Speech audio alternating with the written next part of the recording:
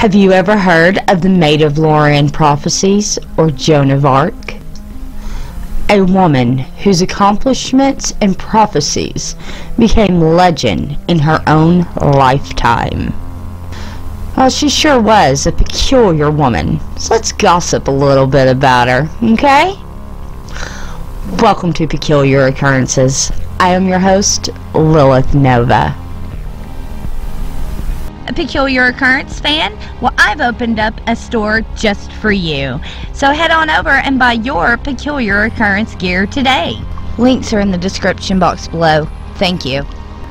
This episode was suggested by Blur's Completely Complicated Life.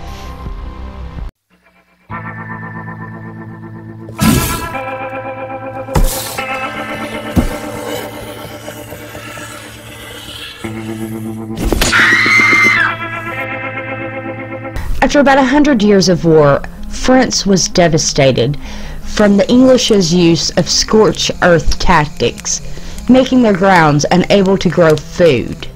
And with their merchants being cut off from foreign markets, France was devastated and nearly fallen to England.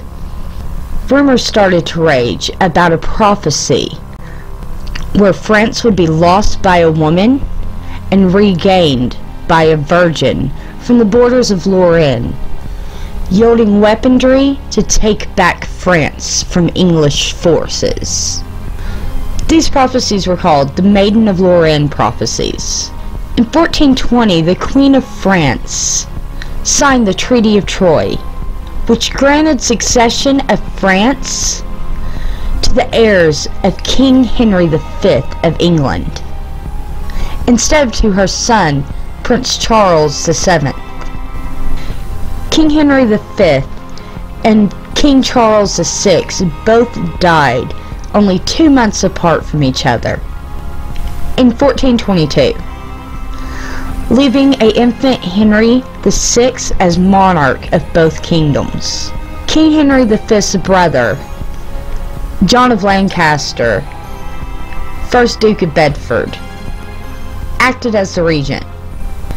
A woman had devastatedly signed France away to England.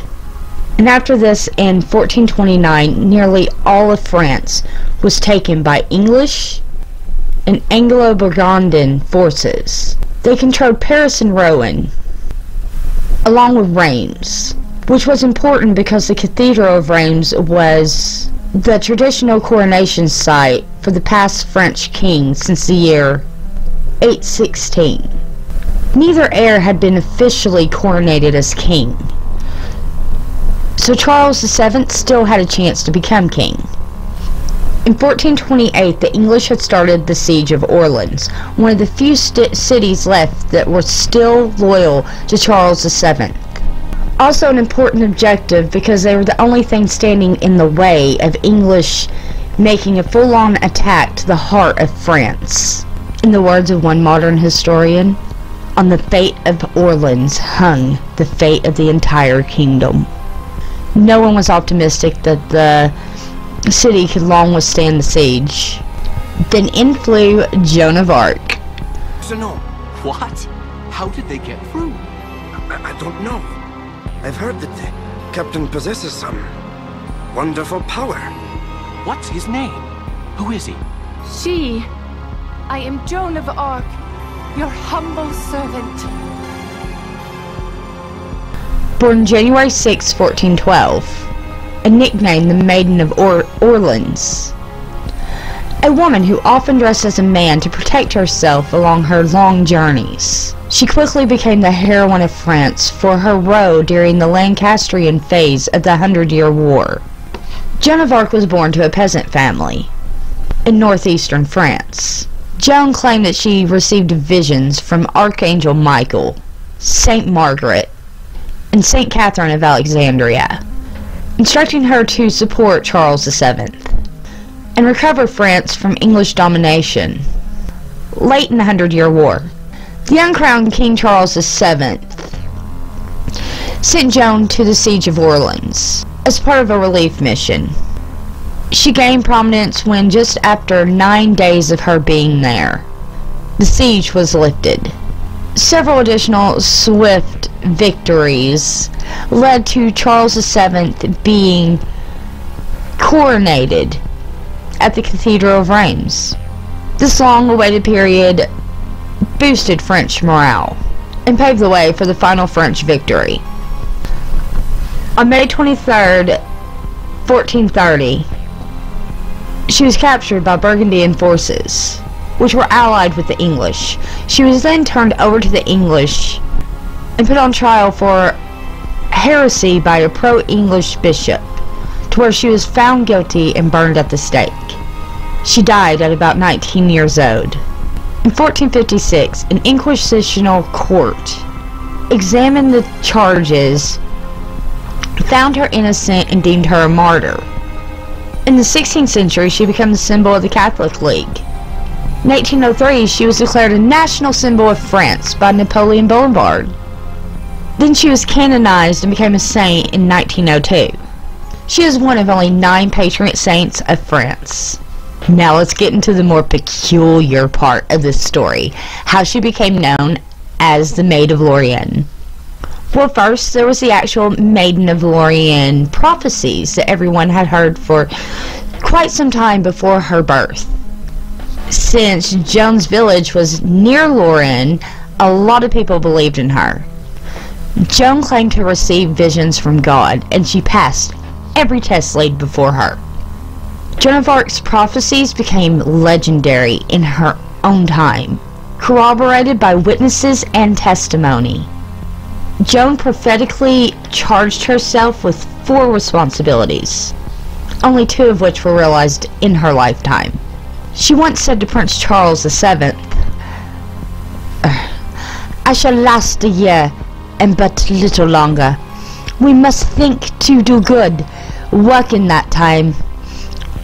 4 things are laid upon me: to drive out the English, to bring you to be crowned and anointed at Reims, to rescue the Duke of Orleans from the hands of the English, and to raise the siege of Orleans." End quote. Now let's look at the 4 prophetic responsibilities. Number 1, to drive out the English. Despite all the extraordinary accomplishments of Joan of Arc, she was executed before this prophecy was fully realized. She was the sole inspiration for driving out English forces from most of France. However, it wasn't until November 12th, 1437, 6 years and 8 months after her death, that Henry VI lost Paris, and historians recognize the English as being driven from France. Joan was responsible for this like no one else could have possibly been, for it was her great deeds that helped lead the French to recapture their land. Number 2, to crown and anoint Charles VII at Reims Cathedral. Sometime in March of 1429, Joan professed to Charles VII that in 4 months he would be crowned the King of France at Reims Cathedral. This claim is actually verified in a letter dated April 22nd, 1429. States, "The king in the course of the coming summer would be crowned at Reims." Charles VII was crowned in Reims. Charles VII was crowned in Reims Cathedral on July 17th, 1429, with Joan of Arc by his side. Strategically, this was a devastating blow to the English. Number 3, to rescue the Duke of Orleans from the hands of the English. Duke Charles d'Orleans fell into the hands of the English at the disastrous French defeat of Agincourt in 1415. Lifting the English siege in Orleans paved the way to his release. But it wasn't until 1440, 9 years after Joan's death, that he was freed. Number 4, to raise the siege of Orleans. The city of Orleans had been besieged for at least 7 months before Joan's arrival. On April 29th, 1429, Jacques de Nos, the bastard of Orleans, was unsuccessful at turning the English away. John Talbot, the Earl Shrewsbury, considered one of the most audacious of the English generals, commanded the garrisons, and occupied one of the most formidable fortresses, St. Luke. Joan led the capture of St. Luke on May 4th, her very first day of battle, and then she swore not to battle, fight, or put on armor the next day, the day of the Ascension. Instead, she sternly warned the enemy with a note fastened to an arrow that she shot into enemy lines. She wrote, "You Englishmen who have no right in this kingdom of France, the King of Heaven sends you word and warning by me, Joan the Maiden, to abandon your forts, depart into your own country, or I will raise such a war cry against you as shall be remembered forever. And this I write to you for the third and last time, nor shall I write further." On May 6th, Joan exclaimed, "In the name of God, let us go on bravely!" and proceeded to capture the English fortress of the Augustinians. That evening she requested that her chaplain stay close to her. The next day, she then prophesied, "Tomorrow, blood will flow from my body above my breast." Joan was the first to set a ladder against the fortress on May 7th, and indeed she was wounded by a crossbow in the shoulder. Upon her return to the battlefield, French soldiers were inspired to capture the bridge and stronghold of Les Trois, imminently sealing the fate of the English. On May 8th, the siege was lifted. Thus, it was that 3 days of battle, over the course of 4 days, that lifted the 7-month siege of Orleans. Joan of Arc's first military victory was her first battle. Now let's talk about other prophecies Joan had given besides her main objectives. Number 1, the French defeat. With pressure building for Joan to begin her mission, she pronounced to the captain of the town of Valois that the French military had suffered a great defeat near the city of Orleans. This was on the day of the battle, in which the battlefield was said to be so far away there was no way she could have got a messenger pigeon or anything else of that matter. A few days later, the official message arrived with the news, which later became known as the Battle of Herring. The captain then granted Joan modest resources to begin her journey, to convince Charles VII that she was on a divine mission.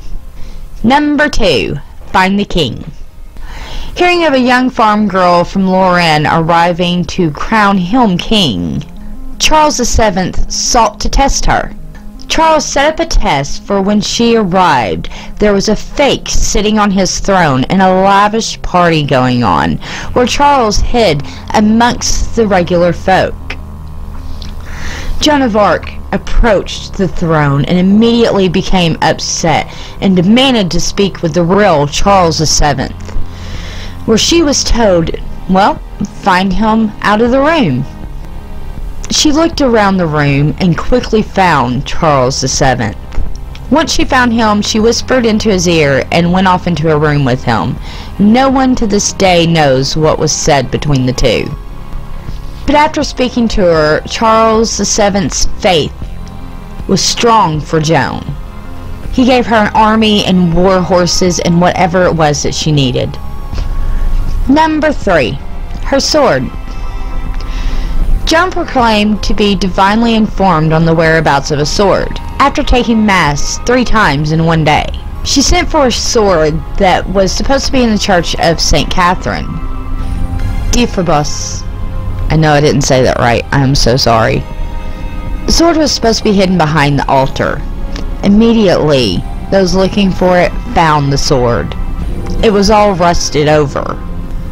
When asked how she knew that the sword was there, she answered that the sword was in the ground. It was rusted over, and it had 5 crosses on it. and she knew it was there through her voices, and that she had never seen the man who fetched it for her. She wrote to the clergy of the church and asked if it was their pleasure that she should have the sword, and they sent it to her. As soon as the priest was found, the priest rubbed it, and the rust fell off with no effort. Number 4. Her own capture. In March of 1429, Joan said to Charles VII, "I shall last a year and but a little longer. We must think to do good work in that year." Later she elaborated by saying she would be captured by Midsummer Day, June 24th, but that she did not know the exact time. Before the Battle of Orleans, Joan was noted as saying, "I feel nothing but treachery." 14 months later, May 23rd, 1430, Joan prayed at one of the churches. Her spirit was troubled as she reportedly told a group of children, "Pray for me, for I have been betrayed." That evening she went with a company of soldiers outside the city against the English. After crossing a bridge, the English intercepted her and her men, cutting off their retreat. Refusing the demands to surrender, Joan was pulled off her horse by a Burgundian archer and taken prisoner. Number 5, wounded in Orleans, which I've already touched on this, but a letter dated April 22nd, 1429 reads, "The maid said she would save Orleans, compel the English to raise the siege, and that she herself would be wounded by a shaft but would not die of it, and that the king, in the course of the coming summer, would be crowned at Reims." At her trial of rehabilitation, Father Jean Pasquier, I know I said that wrong, my bad, testified on May 6th, 1429, that Joan said, "Tomorrow blood shall flow from my body above my breast." On May 7th, 1429, Joan of Arc led the attack on the English and was wounded through the shoulder by a crossbow, which I know I already mentioned. Number 6, 7 years. March 1431, at her trial of condemnation, Joan of Arc announced that within 7 years that the English would suffer a far greater defeat than they had in Orleans, losing everything in France. On November 12th, 1437, 6 years and 8 months after Joan's declaration, Henry VI lost Paris, and historians recognize the English as being driven from France. Number 7, predicting a man's death. Father Jean Pasquier, I can't say that name. Father Jean Pasquier told of a man that Joan heard curse and was told by her, "You dare curse God, you who are so near to death." An hour later, he fell into water and died. Were Joan of Arc's voices ever wrong? Often during her imprisonment, Joan talked of her expectations of deliverance, though she didn't know how or when this would come about. Several people testified that when she realized that her deliverance wouldn't be forthcoming, that she started to say that her voices had deceived her. If she did say this, it is uncertain what she meant, though testimonies at her trial of condemnment speak a different story. Statements saying that until her last breath, she declared her voices came from God and never deceived her. Joan reported that her voices had told her, "Have no care for thy martyrdom. You will in the end come to the kingdom of paradise." It seems she may have contradicted herself here. Her voices were deceptive. It lays doubt over all her claims of divine communication. Did God lie? It was apparent that for a time Joan believed she would be delivered from captivity, stating, "Those who wish to get me out of the world might well precede being saved.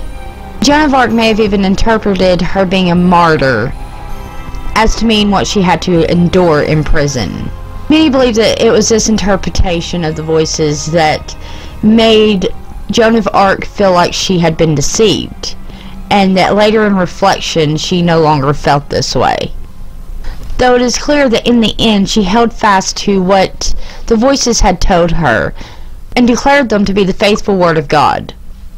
There is so many theories about this, from she heard the word of God to her being a witch that consorted with the devil. Some even think that she was the illegitimate sister of Charles VII and a fine trickster who got inside information. Modern psychologists with a fascination of her stories say that she may have had some sort of disorder like schizophrenia that caused her to have delusions. What do you think about the stories of Joan of Arc, and which theory is your favorite? Let me know down in the comments below. And while you're down there, the link to my merch store is in the description box below. If you would like one of these Peculiar Occurrences shirts, Peculiar Occurrence, be peculiar. Or you can pick up one of my newly popular Peculiar Squad shirts. Until next time, keep your eyes peeled for all things peculiar.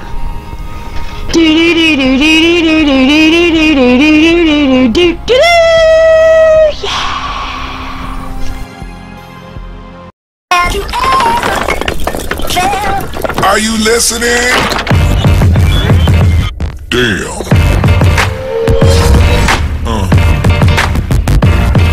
Yeah.